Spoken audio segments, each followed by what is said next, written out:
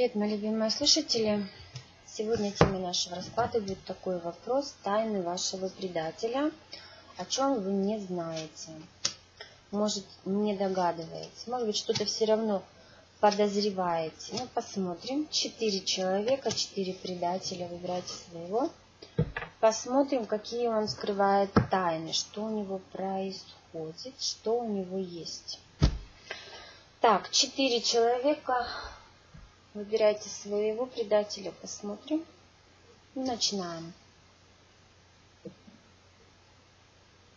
Человек номер 1, предатель номер 1. Посмотрим, как у него там, что происходит, что какие тайны у него на сегодняшний день. Что на сегодня?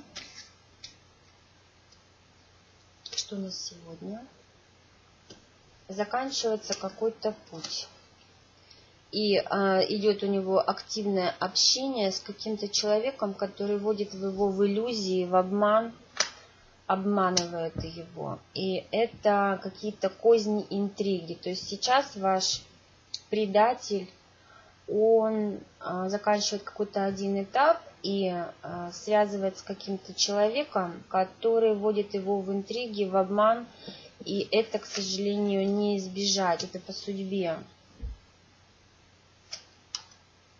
Потому что были серые будни, и казалось, что ни конца и края не будет. Для него вот это общение, как будто бы возможно что-то нового. Кажется, что это общение, это новый человек, который как глоток свежего воздуха.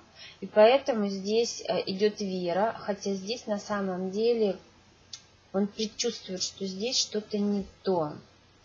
И здесь, к сожалению, вот этот хитрый человек, который с ним сейчас общается, он ему по судьбе. Это ему бумеранг, или же это ему, как сказать, по судьбе именно как испытание.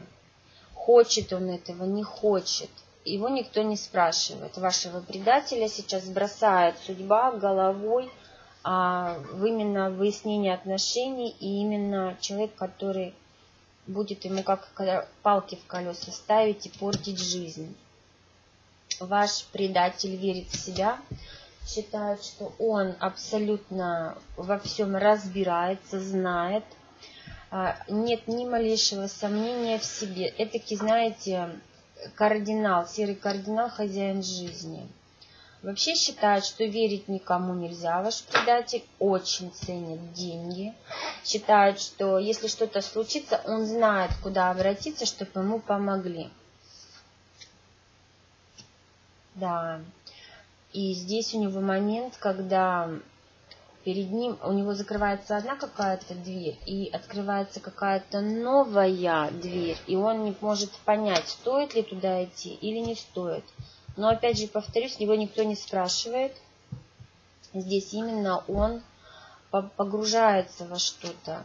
А здесь идет момент, когда он вступает в период каких-то проблем, связанных с человеком, который ему будет как враг впоследствии. И он, к сожалению, не может от этого сбежать, уйти, отказаться.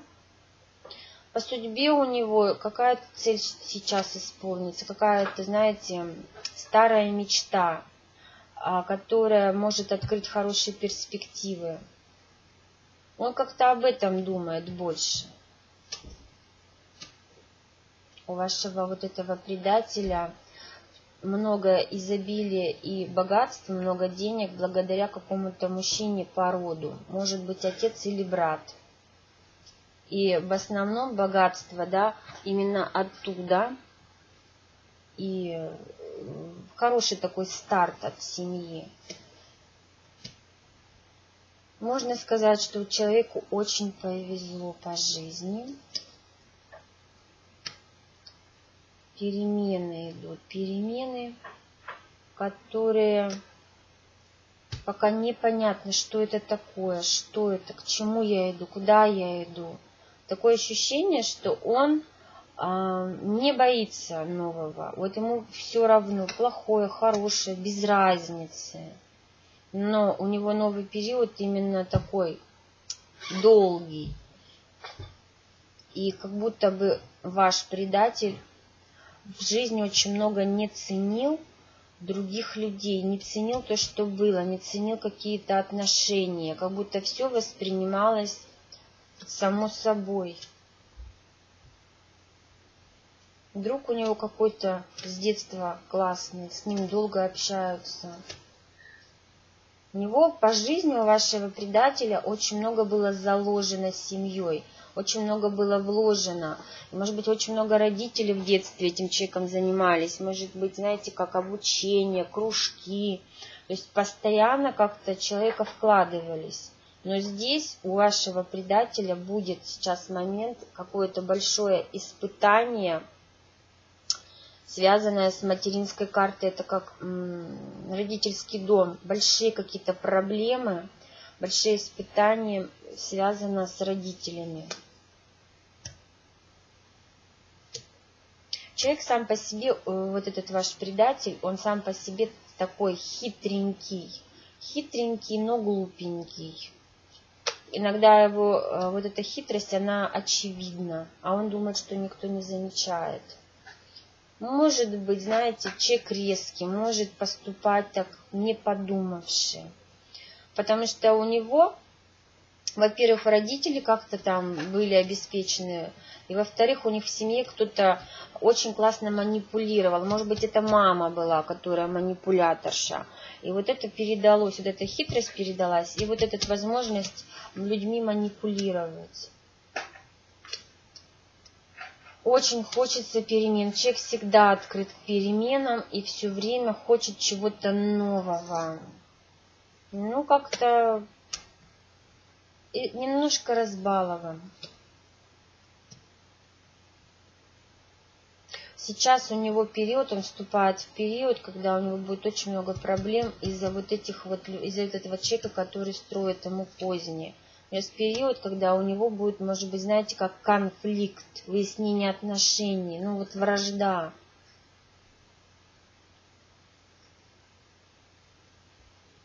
Потому что он не видит чего-то перед носом, не замечает чего-то очевидного. Ой, у него отец, по-моему, здесь показывает карта, когда близкий человек, он обеспеченный и он помогает. Это как, знаете, может быть такая дружба. Может быть, это такой человек, который, ну, просто помогает проекция, но здесь очень хорошо человек, как бы такая дружба классная, когда можно навсегда опереться, попросить помощи, и тебе всегда помогут. Еще вот этот вот человек, ваш предатель, у них в роду кто-то умел магией заниматься. И здесь он может, этот вот предатель ваш, использовать магию очень даже как в качестве орудия мести. Имейте в виду. То есть он не побоится или кого-то попросить, или там заплатить, да, но попросить, чтобы сделали магию против его врагов. То есть он может магичить. То есть он в это верит. Сам он это, может, и не делает, да, руками своими, но деньги платит за то, чтобы была какая-то магия. У него хорошая защита у вашего врага, ой, предателя. У него стоит хорошая защита, он закрыт. Ничего не меняется. Очень хочется перемен, очень хочется. К чему-то идет, но на самом деле ничего не меняется, потому что здесь у него сейчас испытание будет, выяснение отношений с каким-то его друг-враг. То есть сейчас у него наступает период каких-то выяснения отношений. Но здесь человек однозначно может против своих недругов идти магической войной. Ну, такой человек, знаете, хитренький манипулятор. Карта, когда надо все переосмыслить и двигаться вперед, но по-другому. А он никак этого не может понять. Он живет стереотипным шаблоном, который он переносит из года в год. И поэтому пока ничего не меняется. Не делает выводов из ошибок своих. Так, человек номер 2. тайны вашего предателя. Посмотрим, что человек скрывает, что у него сейчас происходит, чего вы не знаете. Тут опять та же карта выпадает, какой-то заканчивается период. Выпадает у нас карта самообмана. Торопится, очень торопится, сам себя обманывает, какие-то иллюзии в себя ввел. Уходит от каких-то друзей, оставляет. Знаете, человек, который не верит никому. Вот он сам по себе человек, который никому не доверяет. И, видимо, есть почему. Может быть, сам такой. Веры другим людям нет. Считает, что по жизни ведет судьба, ниточка судьбы. Решения принимает очень долго и взвешенно. Но в первую очередь всегда при принятии решений думает, как он за это будет отвечать. Верит в себя, считает себя неотразимым человеком, симпатичным, сексуальным, считает, что сокровище неземное, что все должны там штабелями падать, что все должны букеты там стелить, под ноги кидать, в общем, салюты, праздник должны делать. Не везет ему с друзьями, он от них и закрывается, потому что не везет с друзьями совершенно. Может быть, он сам, да, не умеет дружить, поэтому не везет, и никому не верит.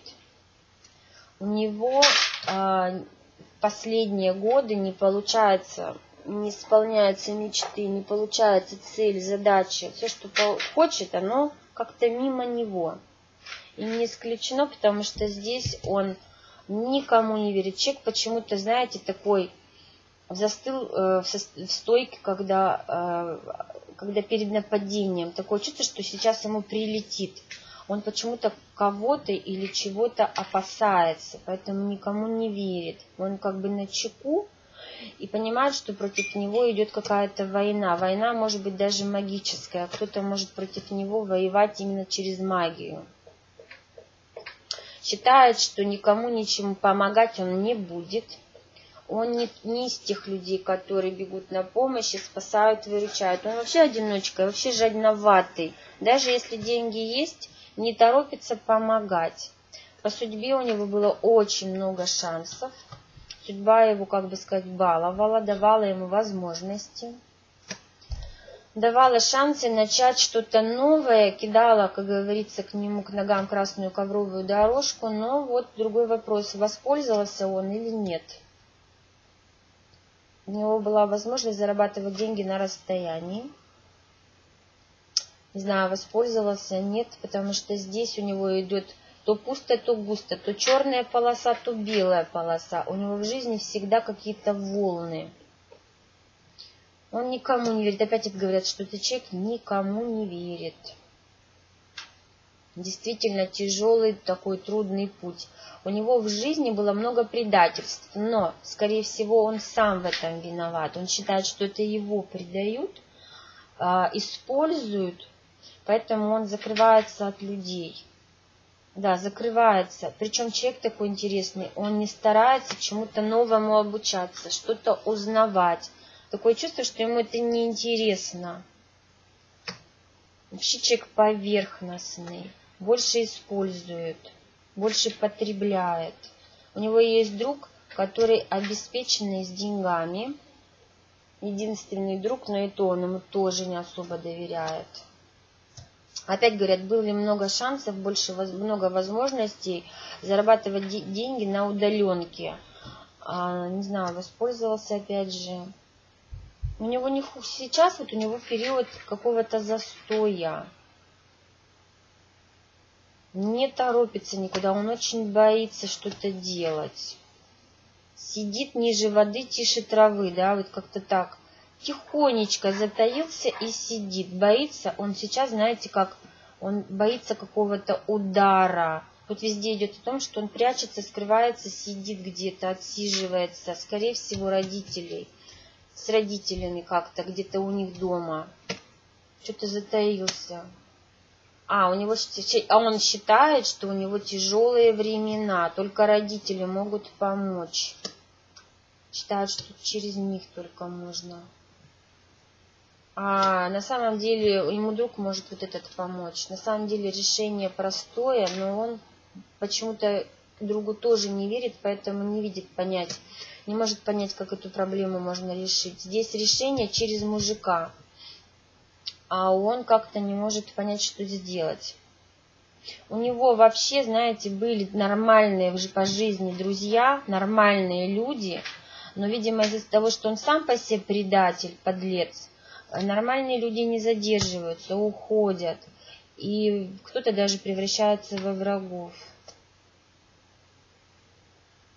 У него в будущем будет какой-то нормальный такой шанс найти близкого человека, имеется в виду вторую половинку, то есть выбор правильный сделать. Сам человек по себе реально глупый и зациклен на себе, почему-то себя ставит выше других, считает, что его просто недооценили. Опять говорят, если что-то случается, бежит к родителям, прячется у них, зализывает раны у родителей. Прячется от людей, опять прячется. Что такое? Везде прячется. Трус, понимаете? Реальный трус. Манипулятор, трус и дурак. Потому что неправильно к людям относится, неправильно их оценивает. И единственная цель – это деньги. Деньги – это мерило всему, и деньги – это статус. Поэтому жадный и никому ни копейки никогда не даст. Считают, что врагов надо бить. Никому ничего не прощают. Но сейчас почему-то кого-то или чего-то опасается. Тяжелые времена. Сидит, ничего не делает. Спрятался у родителей. И кого-то боится. Это карта неожиданности. Карта, когда все может неожиданно разрушиться. И это как еще карта сюрприза. Какой-то сюрприз прилетит вашему предателю, человеку, который вас предал. Человек номер 3. Здесь у нас карта сотрудничества, карта партнерства, любви. Любовь карта. Так, посмотрим. Предатель, его тайны, что он скрывает, чего не знаете про него. Выпадает карта человек, который в авторитете, хозяин жизни, хозяин положения, важный человек. Сейчас вашему предателю надо на что-то решиться. Касательно вот этого человека надо на что-то решиться. И по судьбе что-то надо начать, что-то надо делать. Его судьба прям толкает сейчас к чему-то новому. Деньги пока никуда не девались, все хорошо в доме с деньгами. На самом деле есть у него друг, который хитрый. Надо что-то решиться. Опять говорят, надо на что-то решиться касательно этого человека. Принять какое-то решение. Ну, сейчас посмотрим. Ваш вот этот предатель, человек-фаталист, верит, что от судьбы никогда никуда ты не спрячешься. Суждено, да, быть битым, значит, будет битым. У него вот этот вот друг хитрый, он с ним заканчивает сейчас отношения. Может быть, поэтому ему надо принять решение, да, закончить какую-то дружбу. Хватит, пора. У него срываются какие-то планы, цели, задачи из-за вот этого лжедруга. Он это, наверное, как бы понял, сообразил. Не верит тоже здесь, потому что понял, что кто-то его обвел как дурака вокруг пальцев. И поэтому не верит в эту дружбу и считает, что эту дружбу надо заканчивать. У него по судьбе, у вашего вот этого предателя, вообще должно быть все хорошо. У него по судьбе должно быть финансовое благополучие. Но я увидела, что оно благополучие есть. Оно никуда не уходит. Он по судьбе должен быть с деньгами. У него должно быть изобилие. Он должен хорошо жить, счастливо жить. Он всегда много учится, знаете, как у других людей, интригам, обманам, манипуляции. То есть ему это интересно. Ему интересна тема взаимоотношений. Он закрыт он закрыт от каких-то перемен, сильных потрясений, пока нету. Но у него как-то, знаете, все стабильно ровно. Он как-то закрыт от страшных бед. Ему судьба подарила много возможностей, допустим, уходить от каких-то проблем, невзгод и черной полосы. Как-то вот у него так судьба его защищает, закрывает. И у него, кстати, защита хорошая, мощная, стоит зеркальная. И он такой человек, может быть, знаете, обладает, когда вот родственники, да, как это, предки его закрывают, защищают. То есть у него на его стороне предки, у него заложено у вашего предателя именно благополучие, благодаря кому-то из его рода. Кто-то в прошлой жизни сделал добрые дела, и вот сейчас ваш этот предатель, он заточен именно на все хорошее. Закрыт от каких-то проблем, закрыт от того, чтобы у него были много друзей. У него есть друг, но и то он почему-то сейчас с ним решил поставить точку, потому что вскрылась какая-то подлость, как он считает. У него вот этот вот друг, это как возможность пересмотреть все. У него, знаете, подарок судьбы, это его какой-то отец или брат, какой-то мужчина по роду. Он у него как подарок судьбы. Может быть, знаете, как авторитет человека, которого он очень уважает. Обходит стороной, опять показывает, закрыт от всяких каких-то страшных бед. Опять показывает, что вот этот мужик, да, это подарок ему свыше. Рядом с ним человек, который его охраняет, бережет на этой земле.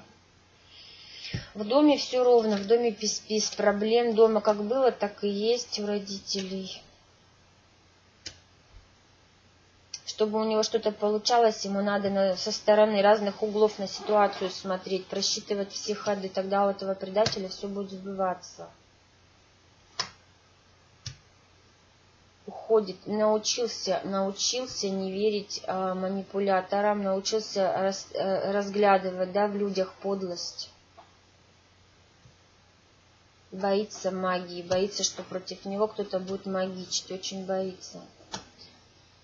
Тема семьи для него закрыта, потому что для него это очень дорого и важно.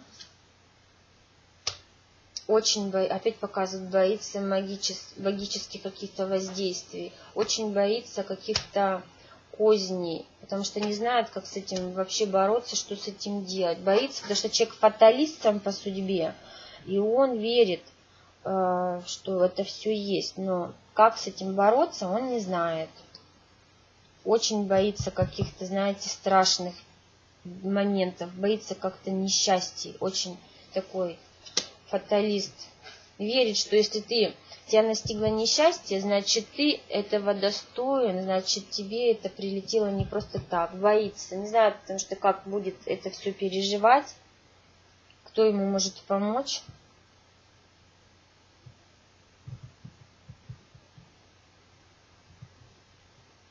И показывает, что у него в роду были обеспеченные люди, может быть, и сейчас до сих пор есть кто-то там, папа, может быть, мама, кто-то обеспеченный.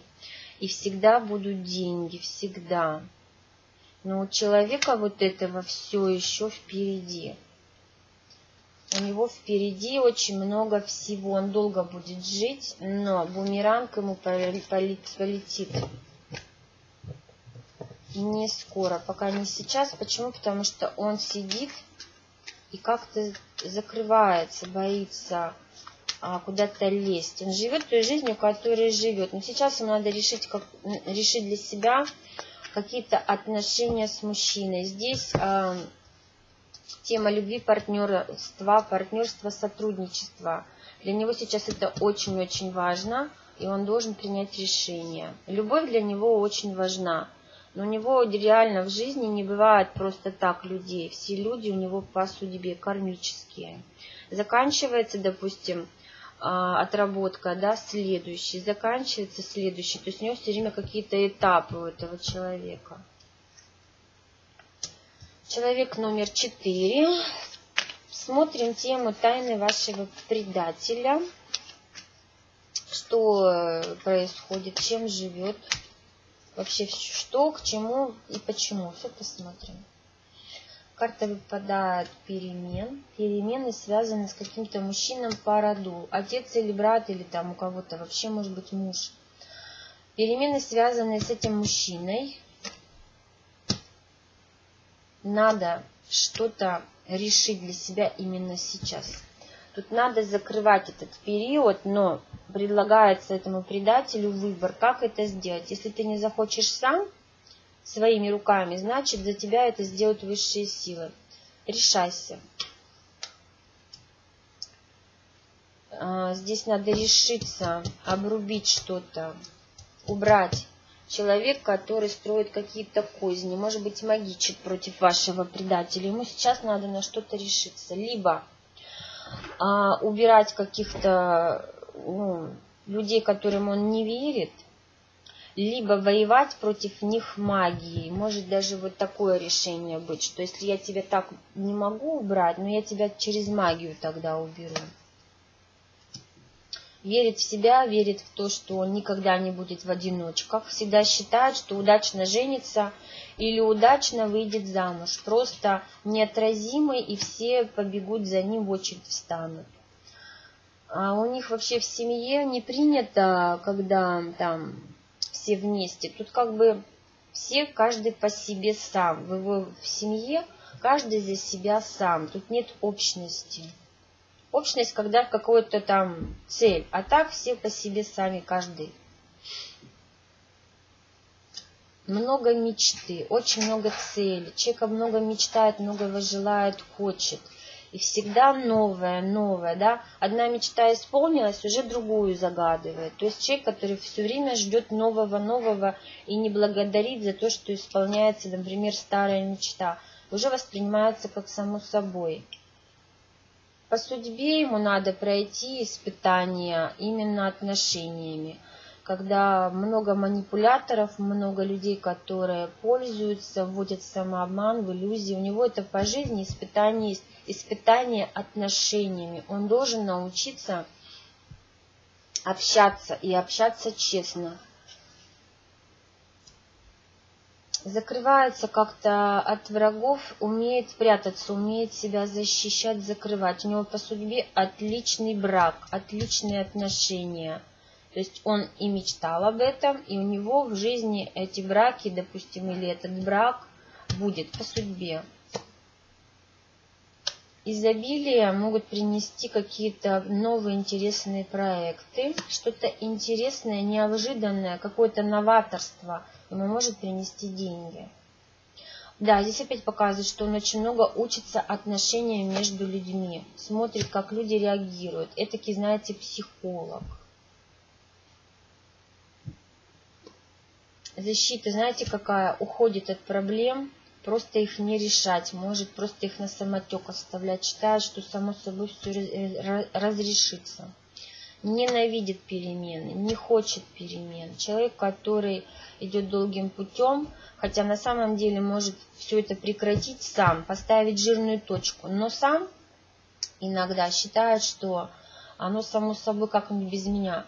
Но ему надо решаться, надо ставить, уметь, да, останавливаться. А он не умеет или не хочет. По судьбе встреча с человеком очень-очень интересным. У кого-то это может быть муж, если женщина, а у кого-то это может быть какой-то классный друг, который из огня и из полымя тебя достанет. Человек, который хозяин жизни, который такой авторитет. Вот может в жизни повестись такой вот встречей. Рядом есть друг, обязательно, который строит козни, манипуляции. Очень много шансов у вашего предателя по жизни. Но у него бывает, знаете как, вот сейчас у него начинается период перемен, когда надо что-то сделать. И у него вот сейчас может быть, знаете, колесо фортуны крутанется, и он может вообще без денег остаться. Он этого боится, предчувствует, но не знает, как поступить. Проблема у него именно в роду. Родовая карта, знаете, когда в семье какие-то большие неприятности, большая, может быть, знаете, история такая драматичная, может быть, моя семья, как говорится, моя это проблема. Торопится, все время куда-то бежит, считает, что оно само все решится, такой торопыга, не доделывает до конца, не решает ничего. Долгий путь с мужиком, да, вот по жизни вот этот мужик с ним очень давно идет, очень долгий путь. Считает, что надо все делать скрупулезно, мелко смотреть на это, а потом раз и бросает. То есть сначала интерес такой есть, да, кидается в детали, а со временем теряет интерес и вообще все бросает на полпути. У него может быть по жизни серьезный такой классный союз. Но я везде вижу, что он по судьбе классный брак, то есть отношения именно личного порядка, с человеком, который надолго. Если это реальная любовь, да, то это кольцо, ЗАГС и долгие-долгие совместные года жизни. Здесь опять показывают, что здесь у него может быть большие испытания нищетой. Может быть такое благодаря каким-то козням врагов, людей, которых он обидел. Да, бывают периоды, когда денег вообще нет. У него этот период может сейчас начать, потому что пришла карта перемен, а раз она пришла, здесь очень большая вероятность сейчас оказаться без денег вообще. Просто уходят деньги, и непонятно, когда они вообще будут. Очень большая вероятность, что здесь он ответит за все. Бумеранг такой, что он останется в одиночках. Распадется брак, долгий вот этот, и ваш предатель заплатит тем, что останется в одиночках. А для него это очень большая трагедия, потому что он в одиночках быть не может, только с кем-то. Это карта, когда я могу все у меня есть. Все у меня есть, а вопрос, а сможешь ты это все удержать, да? Хватит у тебя сил и мозгов? Такие вот 4 человека, 4 предателя. Вот такие ситуации происходят. Было бы здорово, да, знать, как действительность, что сейчас, как происходит. Но если есть возможность, да, об этом узнать, вы можете отписаться. Если нет, ничего страшного. В любом случае, лучше, конечно, уметь дружить и сохранять дружбу, и никого не предавать. Но бывает всяко в этом мире. От себя вам желаю, как обычно, мира и добра. Берегите себя, своих близких.